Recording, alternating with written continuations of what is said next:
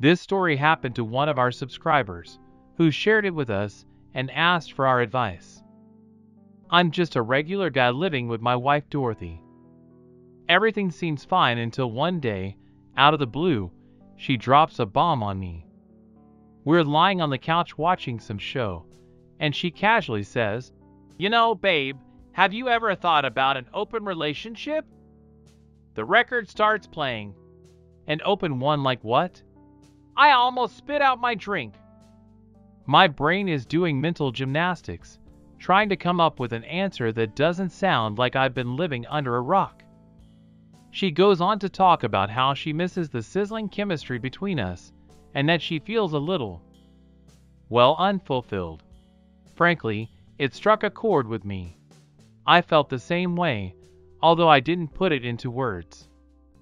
After that conversation, I suspected she was acting strangely. While she was in the shower, I took her phone and read her messages. I found out that she was dating a guy named Mike. There were pictures of her in this correspondence. I tried to calm down. I told myself it was probably just a joke. It's only been a few days, and my nerves are on edge. She has a sex date with a guy named Mike. Yes, you read that right. A sex date, not dinner and a movie. I'm all for embracing new things, but this is like jumping headfirst into deep water without checking to see if there's any water. So there I am, the world's least sneaky detective, following her as she heads downtown to meet Mike at some fancy hotel. My heart is pounding like it's auditioning for a drum solo, torn between trusting her and letting my imagination run wild with all sorts of scenarios. Dorothy saunters up to the hotel, and my heart is now doing a full-on rave in my chest. And guess what? She runs into Mike, who is casually chilling outside. Okay, cool, I think. I know where this is going. Brace yourselves, because here comes the twist I didn't see coming. Oh my God, they just walk into the hotel like it's a casual coffee shop meeting. No, they are joining a small gathering of 4 other guys. My confusion is off the charts. Who are these guys? Why are they all buddy-buddy? It's like I've stumbled into a parallel universe of unpredictability. Curiosity gets the best of me, and like a moth to a flame, I follow them into the hotel. I'm not sure what I expect to find. Maybe some truth serum that explains this whole scenario. But I'm determined to get some answers. The door to her room is slightly ajar, and I'm a mixture of nervousness and sheer determination. I crack the door open just enough to get a look inside. I've seen some crazy stuff in movies, but nothing prepared me for this. There's Dorothy in all her glory, standing but naked like she's posing for an art class. But she's not alone. Oh no, there are a bunch of other guys there too, all in various states of undress. It's like my brain is stuck in slow motion as I try to process this bizarre tableau. Panic sets in and I stumble back, almost tripping over my own feet. I end up in the bathroom, leaning over the toilet like it's my new best friend. My mind is a tornado of emotions: confusion, anger, and a dash of nausea. What the heck? After what feels like an eternity of wrestling with my emotions and my stomach, I manage to pull myself together. I wipe my face, take a few deep breaths, and prepare myself for, well, I'm not even sure what. I have to find the courage to knock on the door. My fists are shaking like a leaf in a storm. "Who is it?" a voice asks from inside. My voice is trapped somewhere between my throat and my brain, so I knock again, louder this time. The door creaks open, revealing a guy in a bathrobe who looks about as thrilled to see me as a cat being given a bath. But what really grabs my attention is the scene behind him. There's Dorothy standing there, like a deer caught in headlights. And the room. Oh boy, the room. It's like a scene from a circus where all the performers forgot their costumes. Moaning, groaning, and skin slapping create a bizarre symphony that I can't unhear. Dorothy's walking toward me, a mix of guilt and embarrassment on her face. I'm struggling to find words, and before I know it, our voices clash in a fiery showdown. Accusations fly, painful words are hurled like grenades, and it's like the room is vibrating with the intensity of our emotions. Amid the chaos, Dorothy suggests we step outside to talk.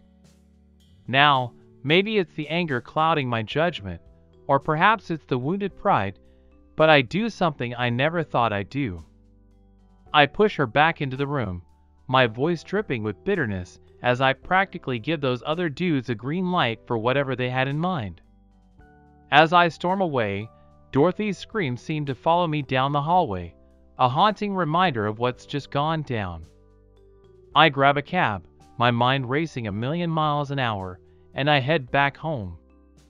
A whirlwind of disbelief, anger, and an annoying sense of betrayal swirl around inside me. The days that follow are a blur of tears, arguments, and ultimately a heartbreaking divorce. I cut ties with Dorothy, determined to move forward and put that nightmarish episode behind me. It's been a journey of heartache, confusion, and, believe it or not, a smidget of growth. A year rolls by, and slowly but surely, the pain begins to ebb away. The idea of putting myself out there again doesn't seem as daunting. So, I decide to dip my toes into the online dating pool. I create a profile on Tinder, swipe left and right, and guess whose profile pops up? You got it, Dorothy's. Her description reads, "Loves all types of guys." I'm left gaping at the screen, a cocktail of emotions surging through me: surprise, disbelief, a tinge of resentment, and even a hint of nostalgia. But here's the twist: my finger hovers over the screen, and with a cheeky grin, I swipe right. Why not, right? Just for kicks, for a dose of irony. Little did I know, the universe had something up its sleeve, or should I say, behind that right swipe. Fast forward a bit, and lo and behold, it's a match. Yup, you read that correctly. Dorothy and I swiped right on each other in this bizarre cosmic dance. I chuckle to myself, thinking maybe it's fate having a laugh at my expense. So, with a glimmer of mischief in my eyes, I type out a message. Loves all types of guys, huh? That's one thing I learned for sure. Have a good life. I hit send, feeling a strange mix of satisfaction and closure. It's like I'm putting a period at the end of a long, tumultuous sentence. Just like that, the ball's in her court. I lean back, staring at the screen, wondering what her response will be. Is she shocked, amused, angry? Maybe a bit of all three. The seconds tick by, each one feeling like an eternity, as I wait for the little bubble to pop up, signaling her reply. Finally, it appears, her message, a mix of resignation and maybe even a touch of regret. Yeah, I guess we both learned something. It's a simple response, yet it carries a weight that's hard to ignore. We've come full circle, acknowledging the madness that our open relationship experiment led us to. With a sigh, I type back, "Take care, Dorothy."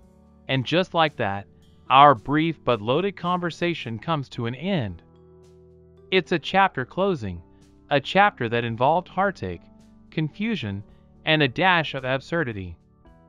As I close the app, I can't help but reflect on the roller coaster that was my journey through this unexpected odyssey. Life has a funny way of throwing curveballs, of leading us down paths we never thought we'd tread.